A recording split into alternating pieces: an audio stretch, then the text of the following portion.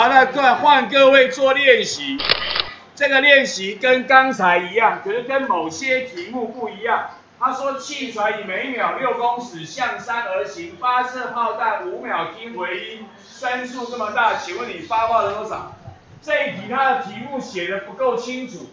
它那个6秒是从发射炮弹声音过去加上声音回来，花了6秒，然后问你，有的题目是打靶，炮弹飞过去，听到是中靶的声音，是过去之后才回来，所以过去的时候是炮弹，回来的时候是声音，会不一样。这题过去的声音，回来也是声音，就跟刚才一样，跟谜题的题目是一样的，所以它跟刚才那个谜题的题目一样，对，也都是向山而行。我刚刚跟你讲啦，你回忆想一想，如果背山而行会怎么样啊？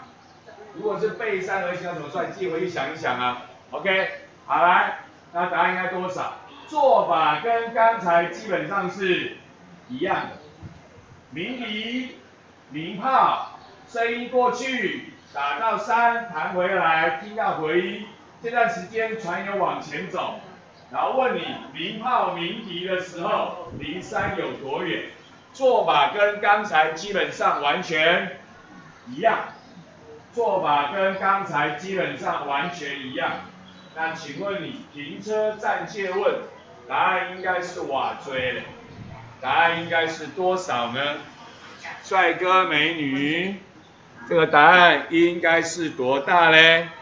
好，停车暂借问，应该找一个可爱小女生是吗？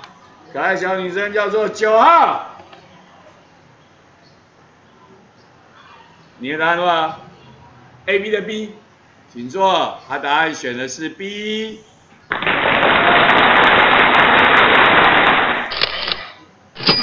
一样，鸣炮，红色是船往前走，绿色是声音往前走，打到山弹回来。求的是黄色，鸣炮的时候跟山有多远？了解到。绿色、红色、黄色有什么关系？绿色加红色是2倍的黄色。绿色加红色，红色是2倍的黄色。所以就只要把声音走的距离加上船走的距离，就是2倍我要求的。那怎么样去算距离？怎么算距离？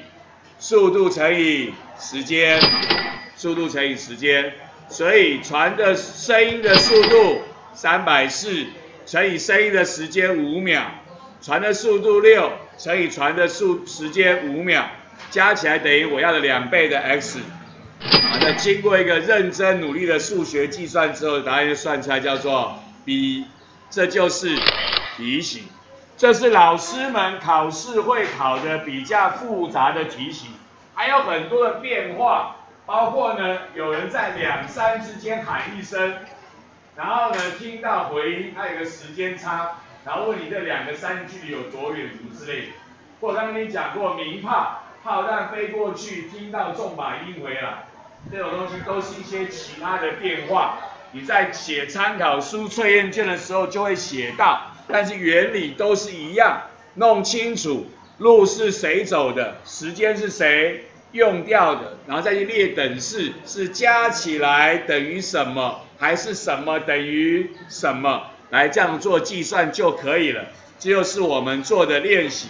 OK， 请问有人有问题吗？没，很好。